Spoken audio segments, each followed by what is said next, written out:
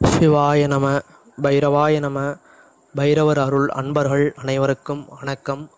இன்று கும்பராசிக்காரர்களின் வாழ்க்கை அமைப்பும் வெற்றியின் இரகசியத்தை பற்றி பார்ப்போம். கும்பராசி என்பது 12 ராசிகளில் 11வது ராசியாக அமைகிறது. சரம், ஸ்திரம், உபயம் என்று சொல்லக்கூடிய 3 ராசிகளில் ஸ்திர ராசியாக அமைகிறது. ஸ்திரம் என்றால் நிலையாக இருப்பது என்று பொருள். அதாவது கும்பராசிக்காரங்க எந்த ஒரு முடிவு எடுத்துட்டாலும் அதிலேருந்து அவ்வளோ சீக்கிரம் மாற மாட்டாங்க, சரிங்களா? அந்த விஷயத்துலேருந்து அவங்கள மாற்றி கூப்பிட்டு வர்றது ரொம்ப கஷ்டம். அதே போல் அனைவரிடமும் அன்பாக பழகக்கூடியவர்கள், இனிமையாக பழகுவாங்க. எல்லாத்தையும் பார்த்திங்கன்னா ஒரு ஃப்ரெண்ட்ஷிப் வச்சுட்டாங்கன்னா ரொம்ப டீப்பாக பழகுவாங்க. அதே மாதிரி தனக்கு ஒரு விஷயம் பிடிக்கலை அப்படின்னா அந்த விஷயத்தை தூக்கி போடுறதுக்கு கொஞ்சம் கூட தயங்க மாட்டாங்க. முன்கோபம் கொஞ்சம் அதிகமாக இருக்கும், சரிங்களா? உங்களை பொறுத்தவரையும் முன்கோபம் அதிகமாக படுவாங்க. அதே போல் இவங்க ஒரு முடிவு எடுத்துட்டா அந்த முடிவு சரியான முடிவாக தான் இருக்கும் சில நேரங்கள், சரிங்களா? சில நேரங்களில் மட்டும் அவசரப்பட்டு சில தவறான முடிவுகளையும் எடுப்பார்கள். அதே போல் பொருளாதாரத்தில் பார்த்திங்கன்னா நல்ல ரிச்சாக வாழணும் அப்படின்னு நினைப்பாங்க. அம்மா கிட்ட ரொம்ப ஒத்துமையாக இருப்பாங்க. அம்மாவோட சப்போர்ட்டு இவங்களுக்கு எப்போதுமே கிடைக்கும். ரொம்ப அம்மா கிட்ட பாசமாக பழகக்கூடிய ஒரு நபர் இந்த கும்பராசிக்காரர்கள், சரிங்களா? அதே மாதிரி வாழ்க்கையில் ஆரம்ப காலகட்டங்களில் ரொம்ப கஷ்டப்பட்டு முன்னேறக்கூடிய ஒரு அமைப்பு உடையவர்கள்.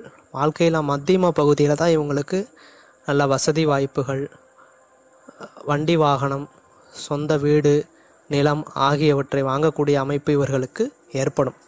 சரி, இவங்க வாழ்க்கையில் வர கஷ்டங்களை குறைச்சி வாழ்க்கையில் நன்மையான பலன்களை அடைய வேண்டும். வெற்றி அடைய வேண்டும் என்றால் என்ன செய்ய வேண்டும் என்று பார்த்தோமானால், இவர்கள் சனிக்கிழமையில் ஆஞ்சநேயரை சென்று வழிபட வேண்டும், சரிங்களா? ஆஞ்சநேயர் கோயிலுக்கு சனிக்கிழமை போயிட்டு நல்லெண்ணெய் தீபம் போட்டு வழிபடணும். அப்புறம் பார்த்திங்கன்னா செவ்வாய்க்கிழமையில் ஆஞ்சநேயருக்கு வெத்தலை மாலை கொடுத்து செந்தூரம் கொடுத்து அர்ச்சனை செய்து வரலாம். அப்புறம் பார்த்திங்கன்னா சிவபெருமானுடைய வழிபாடு தொடர்ந்து செஞ்சுக்கிட்டு வரணும்.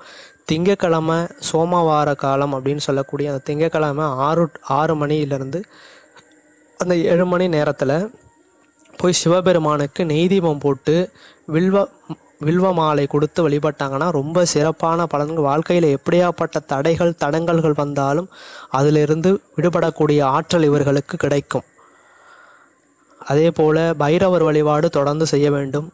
சனிக்கிழமைகளில் அசைவம் சாப்பிடுவதை தவிர்க்க வேண்டும். ஏன்னா இது சிவபெருமான் இந்த ராசிக்கு முழுமையாக அருள் செய்வார். அப்படின்னால கும்பராசிக்காரங்க தொடர்ந்து சிவபெருமானையும் பைரவரையும் வழிபட வேண்டும். ஆஞ்சநேயரையும் தொடர்ந்து வழிபட்டுவாங்க. வாழ்க்கையில் எல்லாம் நல்லபடியாகவே நடக்கும், சரிங்களா? நல்ல பலன்களை இந்த வழிபாட்டின் மூலம் நீங்கள் அனுபவிக்க முடியும். பைரவாய நம. சிவாய நம. வீடியோ பிடிச்சிருந்தால் லைக் பண்ணுங்கள், ஷேர் பண்ணுங்கள், கமெண்ட் பண்ணுங்கள், சப்ஸ்கிரைப் பண்ணுங்கள். நீங்கள் சப்ஸ்கிரைப் பண்ணால் தான் எங்களுக்கு ஒரு ஆதரவு கிடைக்கும். அடுத்தடுத்த வீடியோ போடுறதுக்கு எங்களுக்கு ஒரு ஊக்கமாக அமையும். நன்றி.